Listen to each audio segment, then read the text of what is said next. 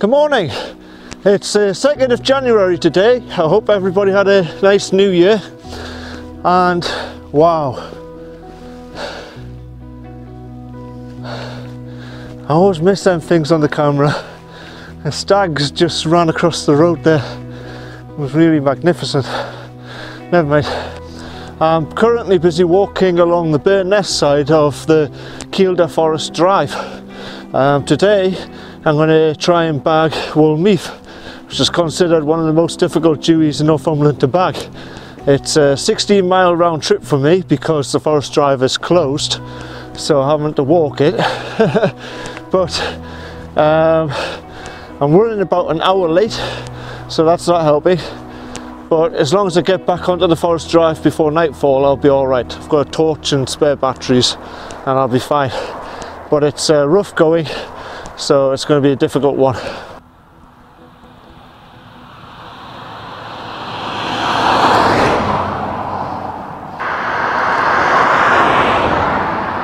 Hope you got that on the camera. That was a stoat. Finally, I'm leaving the A68. That was a lot further than I thought. I think it's probably closer to 2 miles from one. At the moment, I'm crossing Catclough Reservoir.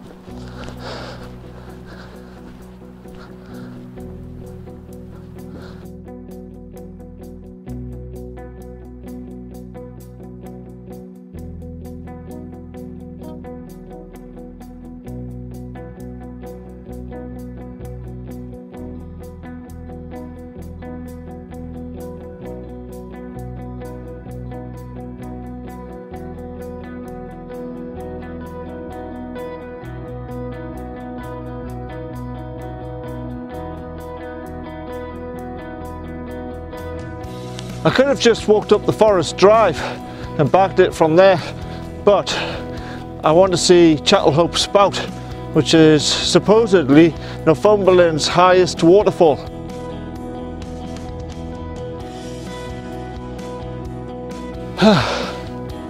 It's hard going. Look at that.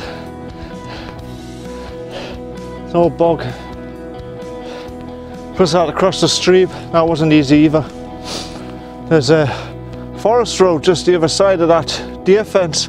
There's no way to cross the deer fence, so I'm going to have to do it the hard way. All bog. I'll show you how to cross a bog. This grass here, you fold it over like that and stand on it. It acts as a platform crossing the bog, like that.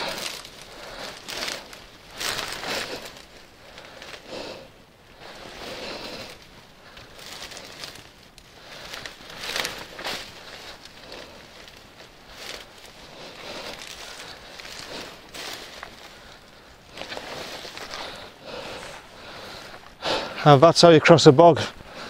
It's hard going, man. So this is the first of the sheepfolds. So I know I'm on the right path. Should be another one up there. I can hear a lot of forestry vehicles on the road. Yeah, there's a wagon.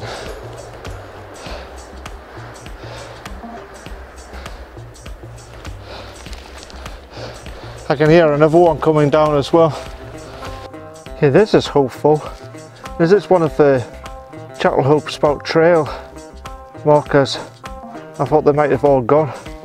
Yes, Chattelhope Spout's there. I want to go to the girdle stones as well. The destination is over here somewhere. But here's like a car park picnic area. I wonder how you get to there. I mean, obviously that wagon what we've seen, but the only road I can see is by the farm, and I couldn't see any road from the farm. There must be another road somewhere. There's a second sheepfold there. There's one more. So I'm on the right path. It's really annoying because there's a forest road just there, but it's protected by a deer fence. Okay, the paths took me onto the forestry road in any case. So this looks like a new bit of road. It's not on my map, this bit, but I have to leave it in any case. We're heading up that valley there.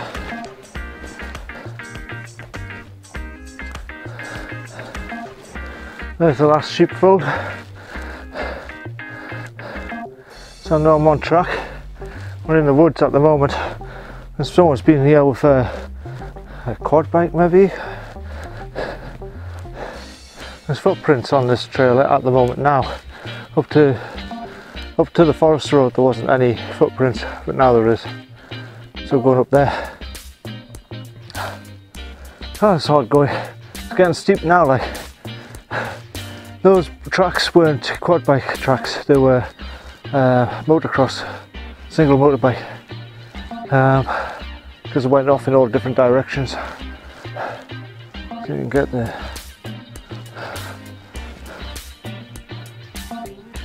You never get the steepness on a camera. It's quite steep. This is hard going. Ah, lovely views. Sadly not get them all.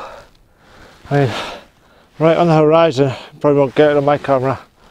I can see the Cheviot, I can see the shell, see hedgehope.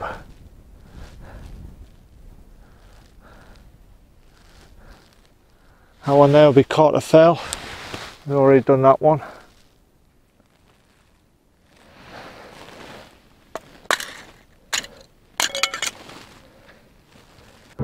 This here is the girdle stone. It's a natural overhang. Shelter. Considerable size actually. Huge. See a little cave.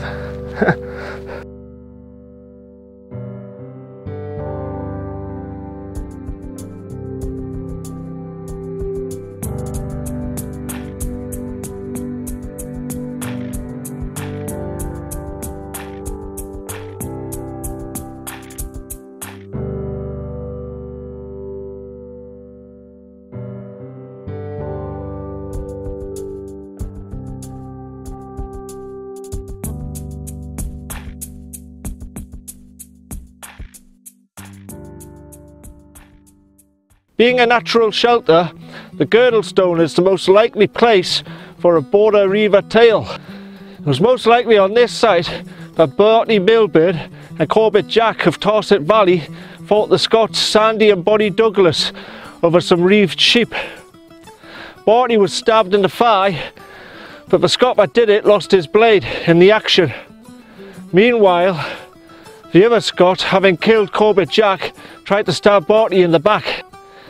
Bartley lashed out with his blade in a wide arc and cut the Scot's head clean off. Before the other Douglas could flee, he cut him down too.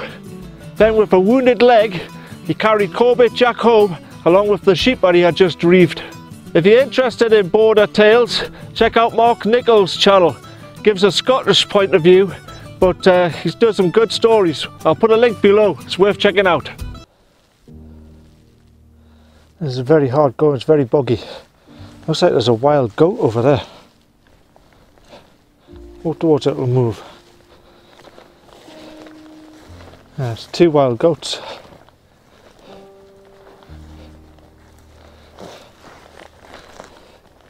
Interesting.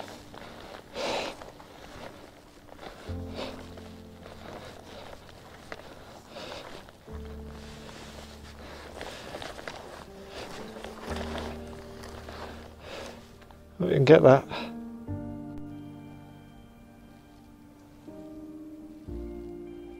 There they go.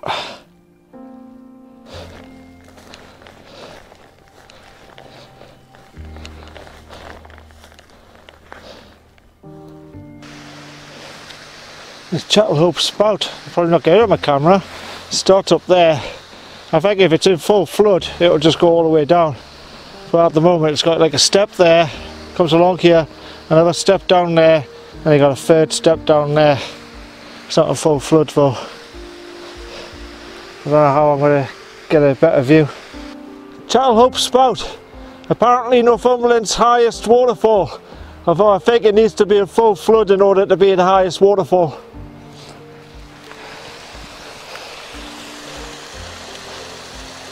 Still, it's quite high.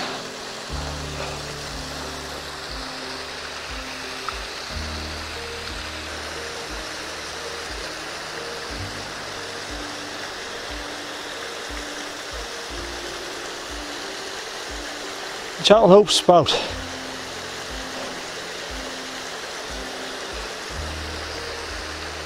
There's a couple of smaller ones down there, smaller waterfalls.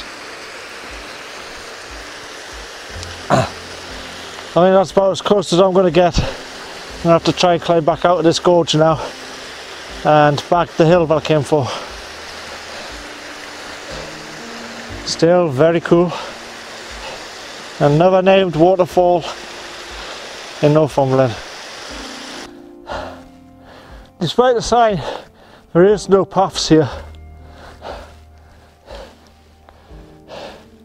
Just lots and lots of heather, knee high. This heather bashing's really hard going. When I'm back up the fence, gonna follow this fence all the way up to the top, and when it makes a sharp turn, that's near the summit. I think that one over there is Peel Fell. I know of a dead waterfall just behind this rise. Can't see it at the moment, but I could see it from the girdle stone. Really nice. And the girdle stone's just over there, but I went down through all the bog, through the trees to see the waterfall, and then I have to like come back uphill through all this heather rather than go back through the bog. You can see the Cheviot on the horizon there, and the shale. Knackered. That's what I'm working through. Stuff like that in between the heather and the sphagnum moss.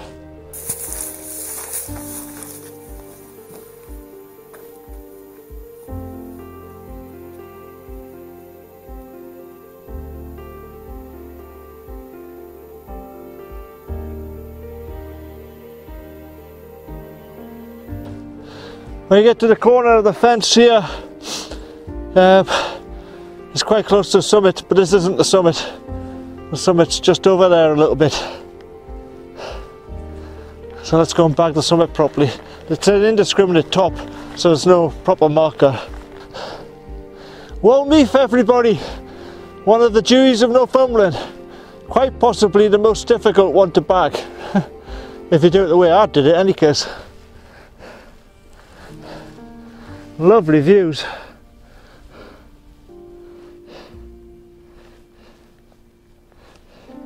That one over there is Dead Waterfall. Over there, you can see the radar station on it. The one next to it, you see that one, is Peel Fell. Over there is Carter Bar. Got the Cheviot over there, you might have seen it on my camera.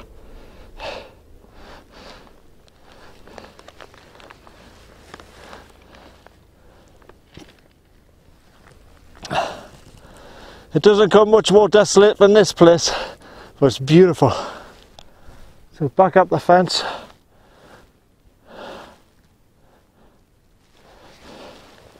Now we need to head in that direction and pick up the forest road. Let's see. Now a lot of people park their car down here on the forest road at Blakehope Nick, and then they walk straight line across to Meath, and they get into a lot of trouble because you've got all of these streams and peat hags and bog to cross in order to get there. So instead of doing that, because that's where everyone gets in trouble and that's why you get really bad walkers reports, I'm going to continue following the fence along to Meath edge, and then I'm going to use the compass to follow the watershed along this line. Here's the watershed to the forest road. So it's an extra bit of a journey, but it means I don't have to try and get through all of these bogs, all these peat hags here. See, if I were in a straight line, I would have lots of these to cross.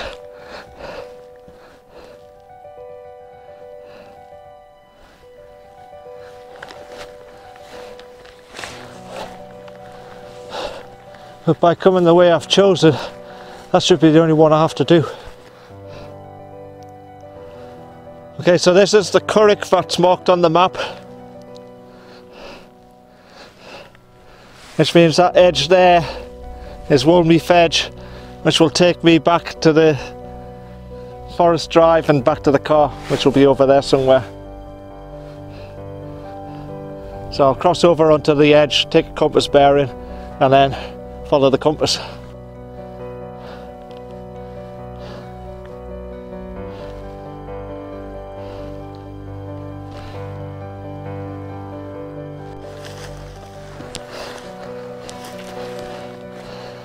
Okay, this might be easier than going through peat hags, but it's still really hard going. It's thigh high heather. I'm heading in that direction somewhere, basically into the sun. I finally made it to the fence. Big Nick's just over there. My legs are like jelly walking through that. In hindsight, if you're doing this, I would park close at the Catclough reservoir and then go by the girdle stone like I did, follow the fence back the summit, and then just go back the same way, because this is hell. It really is hard work. My legs are jelly. I'm going to feel this tomorrow, definitely. In any case, let's get the Blake Nick. It looks very interesting.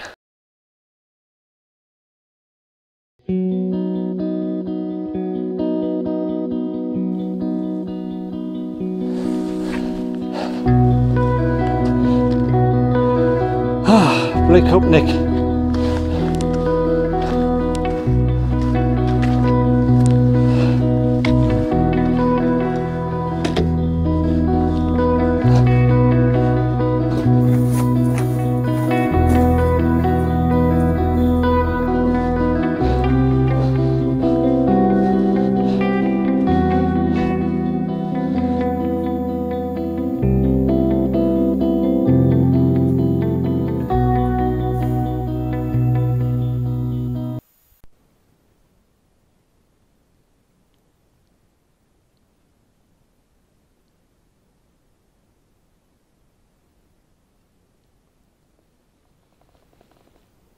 Absolute silence. I'm tempted to wait here and watch the sunset. I've still got a while to go.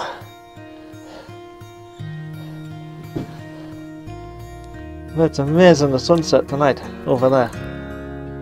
As tempting as it is to wait here for the sunset, I'm going to have to make tracks. I need to try and get back before it gets dark.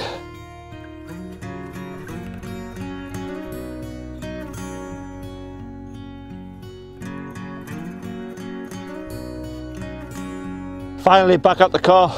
It's just starting to get dark now, so good job I left when I did. If you liked the video, give me a thumbs up and comment below. Hit the subscribe button for the next adventure. Share with your friends on social media, and catch you on the next one.